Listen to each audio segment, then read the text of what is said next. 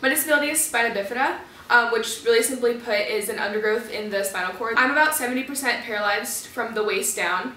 On top of that, I also have a malformation in my brain that caused me to have nonverbal learning disorder, which is basically like an organizational dysfunction. I actually have like a defining moment. I was walking down the hall in my residence hall, and this lady stopped and looked at me and said, "Why are you walking like that?" and just kind of like laughed in my face. And I found it really striking that a full-grown woman was ignorant enough to literally undermine everything that I've been through in my life because I walked differently than her. It just got me thinking that it's a big societal issue that I'm tired of complaining about, and I want to try to do something to fix it.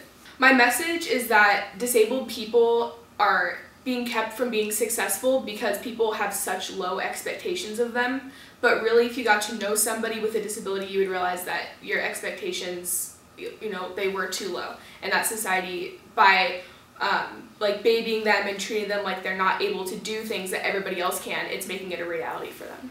Okay, so one of the craziest questions I've ever gotten, it was my first day of 6th grade PE. We were doing laps around the gym. I was rolling in my wheelchair, and this girl walks up to me and she goes, "So are you gonna die soon?"